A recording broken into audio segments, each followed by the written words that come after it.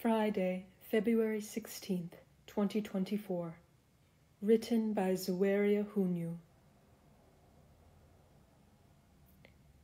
My mother had hopes that her firstborn daughter was going to have a very big wedding that would be the talk of our village.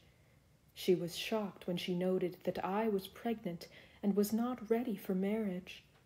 The truth was that I was not in love with the father of my child, and I just wanted to prove to myself that I was not a lesbian.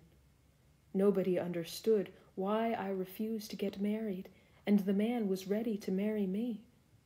I was not ready to enter into a loveless marriage, and I chose the most difficult path of raising my child as a single parent. My mother was so heartbroken by my decision. She was shamed by her woman friends as she was blamed of my decision. The Women Church Council was so mean to her that I demoted her from her role as their chairlady. In frustration, my mother sent me away. I had brought shame to her, and she didn't want to see me. I went to stay with my aunt until I gave birth to my beautiful girl, and that is when my mom came for me and took me back home. I knew I would bring more frustration if I stayed at home for long. My longest nightmare was if my secret of being a lesbian was known. I was scared of putting my mother through a bigger shame. I was so relieved when I left our village and got employed at a beauty shop.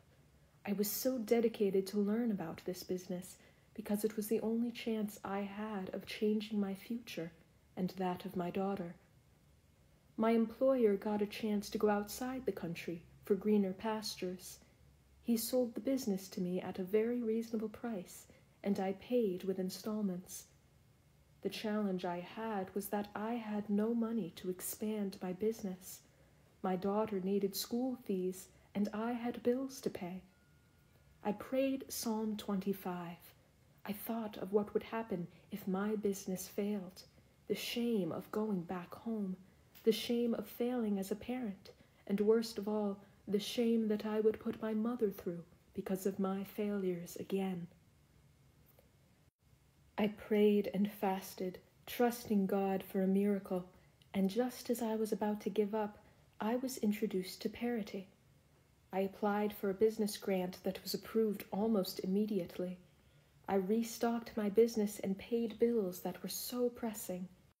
Psalm 25, verse 10, "All the ways of the Lord are loving and faithful toward those who keep the demands of his covenant." LGBTQ+ persons have been subjected to shame and very difficult trials. This is the perfect time to come back to God in repentance. Let us cry out to God and seek him for his wisdom. Our God is loving and faithful.